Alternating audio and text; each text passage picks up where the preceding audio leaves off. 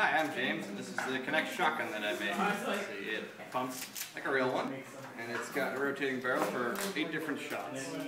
Inside here, when you pump it back, it is supposed to, not at the moment because it's out of commission, pulls a rod underneath the back, and then another rod here in the front back. There's supposed to be a locking mechanism up here at the front, but it's not there at the moment, and the locking mechanism would also rotate this one shot. So when it gets locked back, you would just pull the trigger here, which pulls this forward, which would push this forward, which would release this piece right here, allowing it to launch through, and it shoots about 30 feet. Very good.